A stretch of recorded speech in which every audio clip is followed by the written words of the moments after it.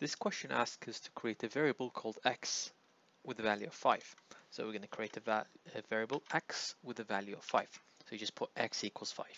Then we need to do the same for y. So y equals 3 because it asks us to create a variable called y. And then z with 10. Now we've got all three variables with all their values. It says multiply the three together and store them in a variable called answer.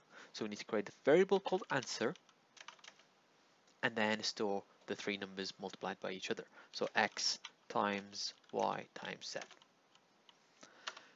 Then we need to display it on the screen. So we print it off. So print and then answer. So we're just printing the answer. Now if I run it, it will display x times y times z with the value of that. So it also says comment on the code using hashtag. So to comment on the code, we just go to the top and we say what this piece of code does. So what do these 5 lines do? So we can say that multiply 3 variables together and display the answer. So commenting on code just explains what the code does. So that's the purpose of commenting.